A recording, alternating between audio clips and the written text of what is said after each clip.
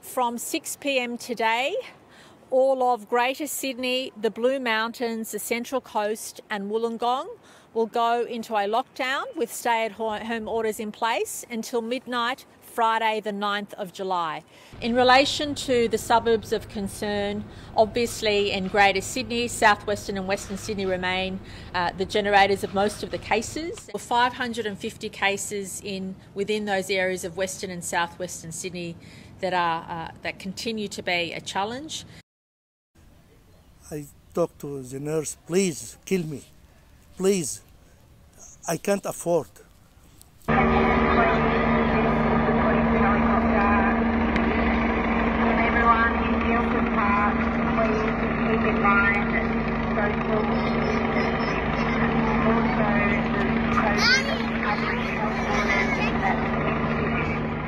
On this occasion, I believe the western suburbs overall have been discriminated against.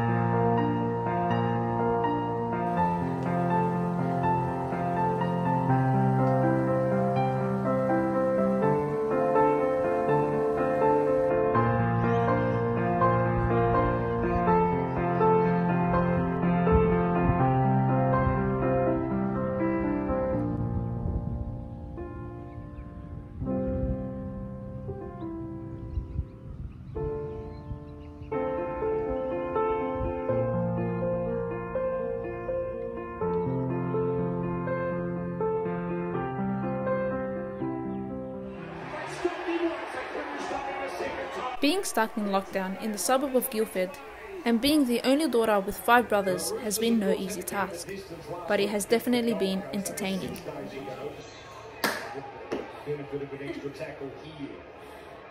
Why?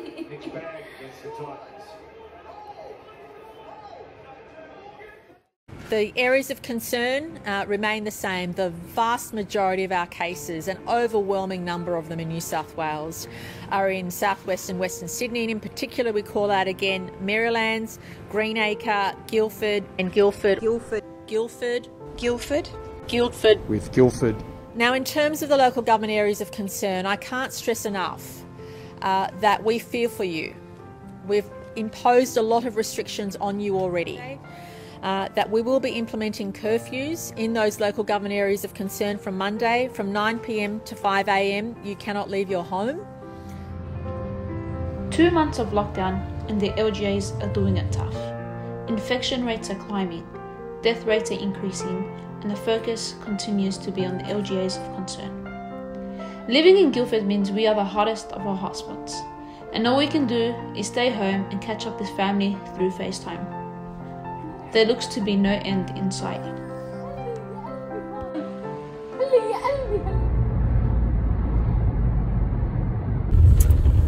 Today is day 61 of lockdown. New South Wales recorded a record high of 919 cases. Just quickly went Woolies to get our essentials, and panic buying is back again. I think it's because this video is circling on Facebook that truck drivers are going on strike, and people are scared that there's not going to be a restock of certain items. This lockdown has been really hard on all of us. Just 2 weeks ago, Lifeline recorded its highest number of calls in the organisation's history. Lockdown has been especially hard for my father because he is such an outdoors person. He resorted to his gardening as a survival strategy. Lockdown is boring and miserable. There is not much to do. I had to find something to do. So unfortunately, a lot of friends of my age are being sick or separated. We can't see each other, so I had to find something to do. I grow up parsley, coriander, green bean, radish, onion over there. So it give me a pleasure to do something, you know. How you going? A simple trip as a family to the park to play basketball was key to staying fit both mentally and physically, while also giving us a sense of escape from home. Because we are all one family, we are allowed to go out together. Today, that is me and 5 of my brothers.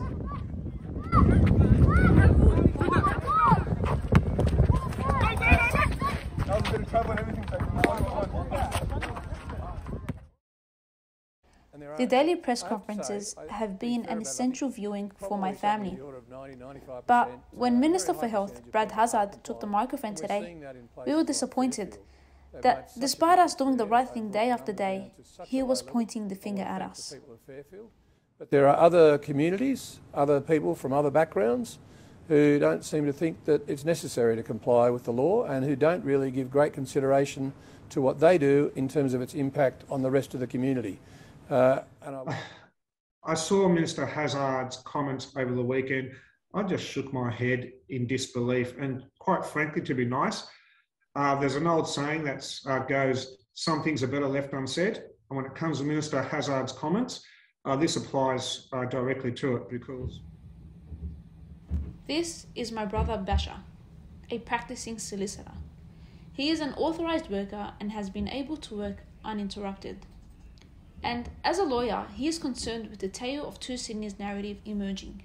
Look, I think that was a poorly worded comment, bad taste, out of touch is the phrase that I would use. It reminds me of Joe Hockey when he said, while he was treasurer under Tony Abbott, that people in Western Sydney don't drive to work. I mean, he couldn't be further out of touch, you know, to assume and use a paintbrush approach that people of Western Sydney don't comply with the laws. It's just complete nonsense. I mean...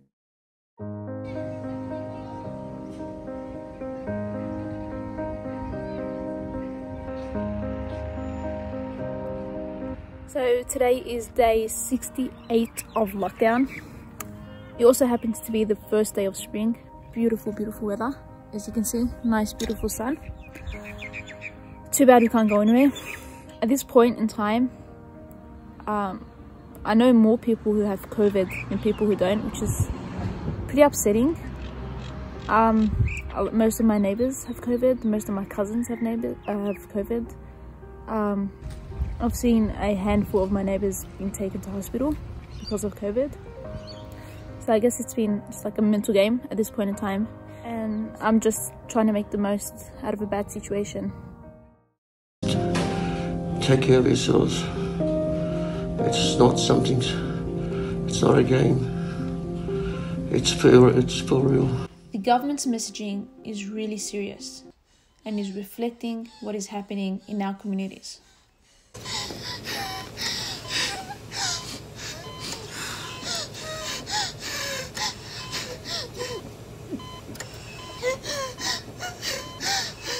As COVID continued to surge in the Cumberland LGA, so too did COVID-related deaths. And the grief has entered our home, and my father is inconsolable.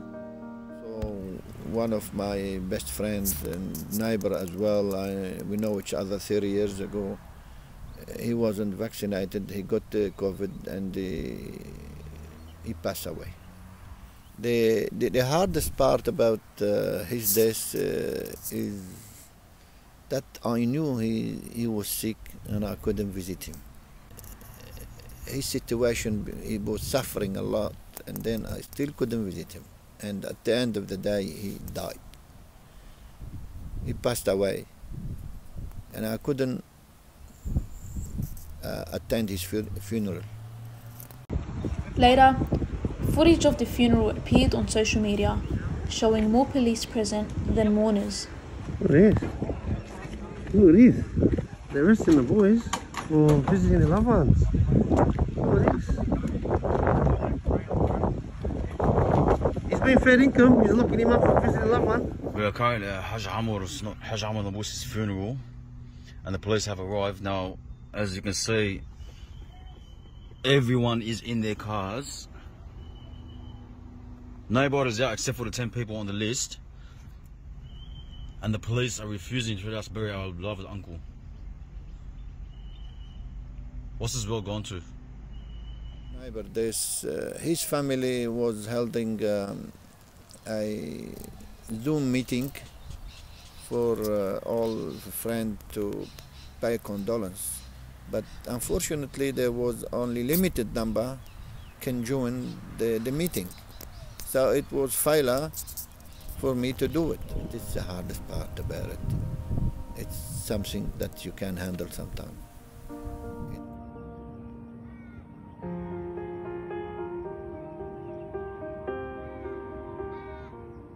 Unfortunately, we suffered many unnecessary deaths, and every death is a tragedy.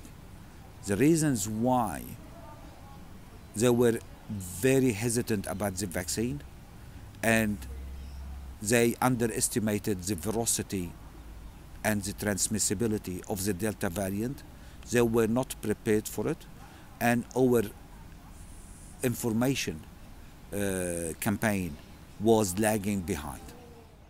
Saeed Khayal, a 72-year-old COVID survivor, is lucky to be alive. Stay in ICU around 16 days. So many times in the hospital, stop breathing, and everyone running to me, and he helped me. And I talked to the nurse, please kill me, please, I can't afford. Though the government began pointing the fingers at the LGAs, they failed in creating a vaccination program targeted at culturally linguistic and diverse backgrounds to convince people of the safety of the vaccine.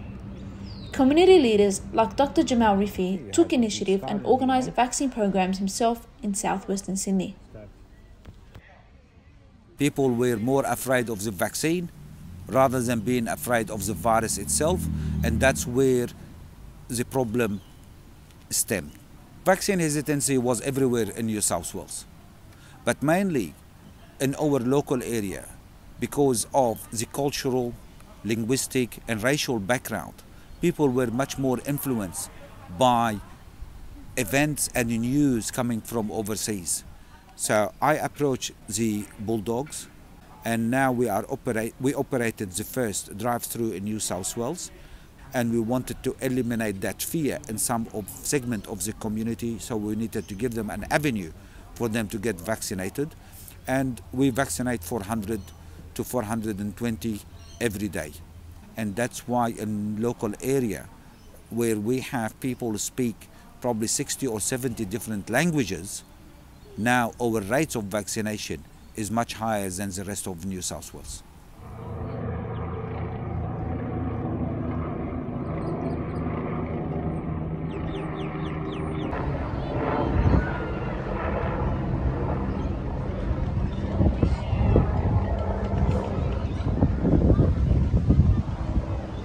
So it is currently 1:11 a.m. and there is a helicopter just floating above our heads.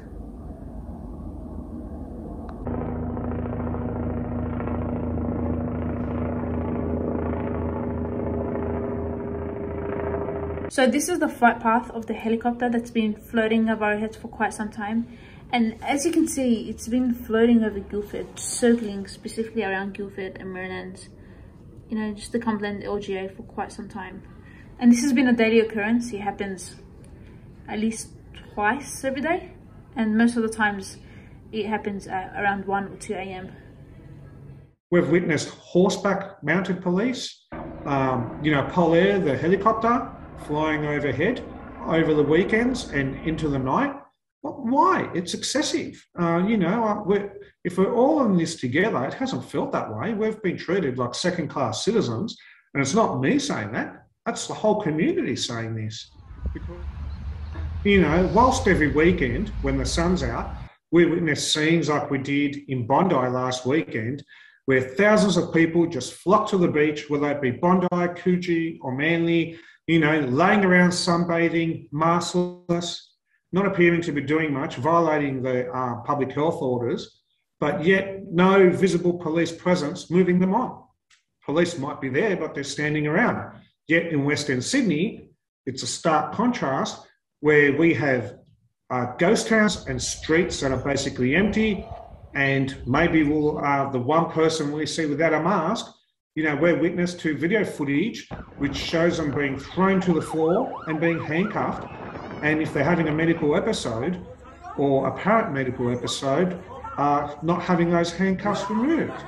Take the handcuffs! Come on!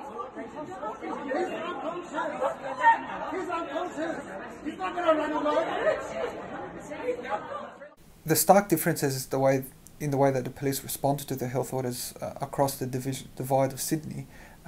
Really, I think, sowed the seeds for division.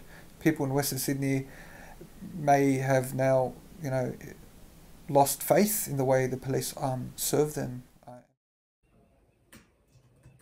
For me, this lockdown meant this is the second semester of the last 2 years I've had to study from home. While it has been difficult for me, it has also been difficult for my two younger brothers who are both in high school. Zaid is nearing the end of year 11, which means he is about to start his HSC course from home. Well, I am concerned for this year because I have started Year 12 topics as of now, being in end of term 3. But I'm not as concerned now because it's still the beginning of Year 12, but I just hope by the next year everything's resolved, everyone's vaccinated. Obviously, learning online, it has its difficulties and it's harder to get close with the work you're doing and asking teachers questions and doing your tests. Half of them have been cancelled, so I'm not sure I have a deep understanding on the topics I'm doing. While the baby in the family, Anwar, has found online school difficult too, he is finding ways to make the most of it. Online learning is boring, but I love that I can do my work comfortably from home.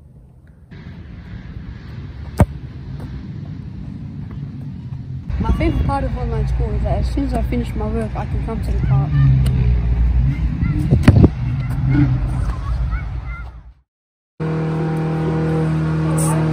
Day 81 of lockdown, and we've taken measures in our own hands. Thank you, Gladys.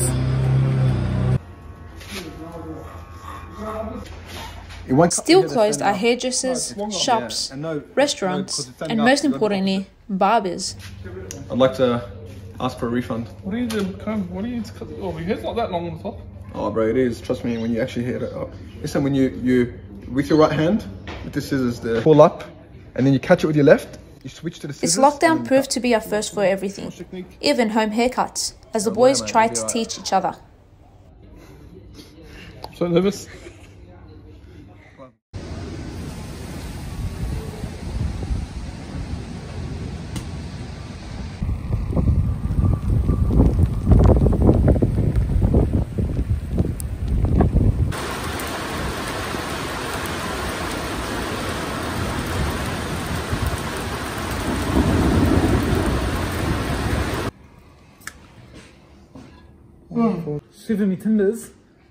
It's a good thing we are a close-knit family and that we enjoy time together. Mealtimes have always been special.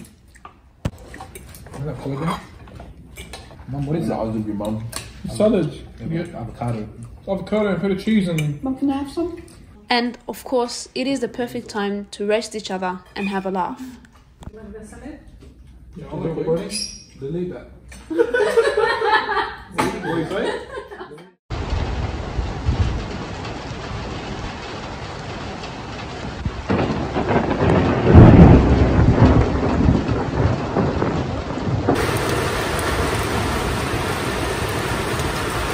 As the situation worsened, physical activity became the only safe haven during lockdown.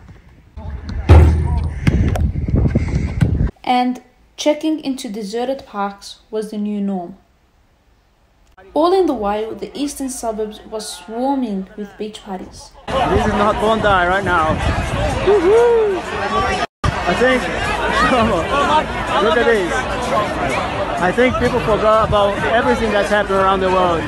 That's so cool. The Tale of Two Sydneys was emerging as a story as a result of the double standard, and this has angered people in Sydney's West, with someone well and truly expressing their anger at the Premier.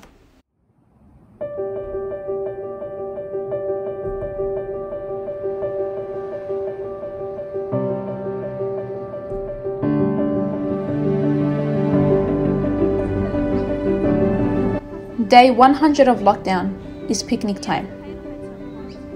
After being in lockdown with 5 brothers for 100 days, this is my time for some girl catch-up with my cousins. Lean on one side.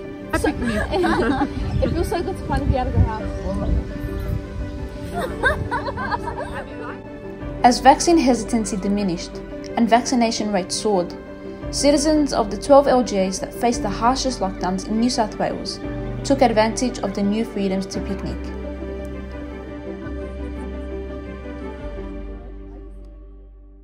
Finally, some good news. The 12 LGAs of concern lead the country's vaccination charge, allowing Australia to become one of the most vaccinated countries in the world. This means that Sydney-siders are preparing for a lift of lockdown. New Premier has been one of the many changes during lockdown, and this one says it is time to open up. Today, it was actually yesterday, marked a great milestone for our state with our 70% double dose vaccination rate. We've always said that vaccination is the key to our freedom, and the sacrifices and the effort of people right across New South Wales have ensured that we can open up as quickly and safely as possible. We know that this is not just a health crisis, it's an economic crisis too. October the 11th, Freedom Day. After 106 days of lockdown in an LGA of concern, the blissful ocean breeze carried the last 3 months of pain and agony off my shoulders, mesmerizing my soul. A simple trip to the beach with friends to watch the sunrise has never been more appreciated. And of course, the first touch of ocean water was a cause for celebration.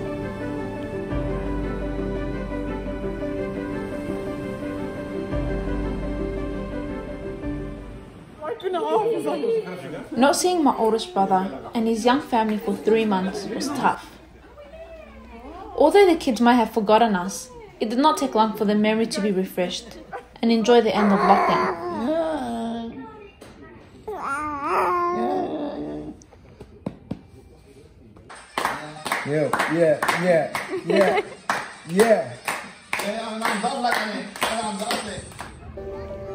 Empty parks were now a thing of the past. Swings that once swayed with the wind are now reminding children of the joys of life. The best part of lockdown ending meant that I can finally go to my cousin's house.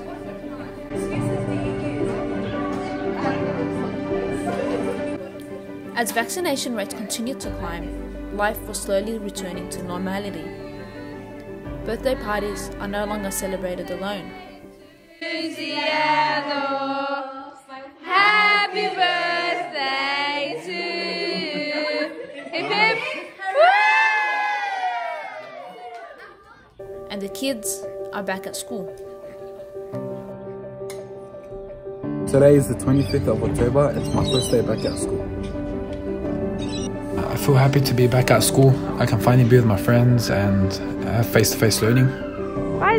But a COVID case at the school resulted in a staggered return of students back. This means that Anwar is still studying from home until November.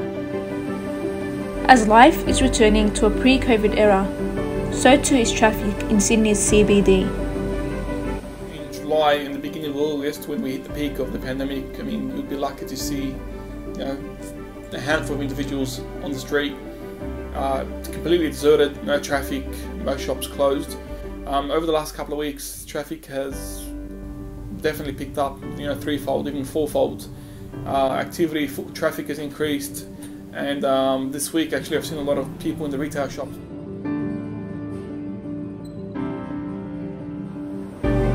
and life is finally back to normal.